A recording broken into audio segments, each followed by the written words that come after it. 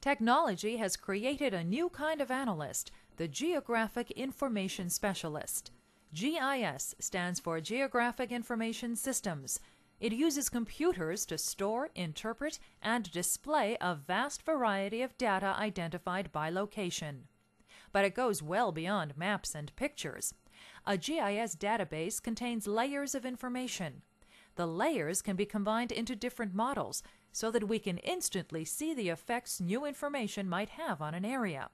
For example, overlaying a map of rainfall patterns can create a virtual snapshot of how the area's watershed might be impacted. The work of geographic information specialists helps officials making decisions or policies understand their target area better. Also called geographic information officers or analysts, these specialists are increasingly found in governments, businesses, and organizations. This is a job where you really need strong computer skills because you often need to configure your own system of hardware and specialized software.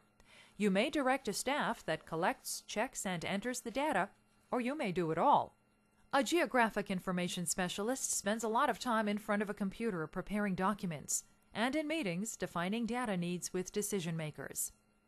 Geographic information specialists generally hold at least a bachelor's degree in geography, computer science, or planning. Employers also look for experience in GIS, surveying, or mapping. This manager is a new-age visual designer and communicator, helping us use high-tech tools for planning and managing resources.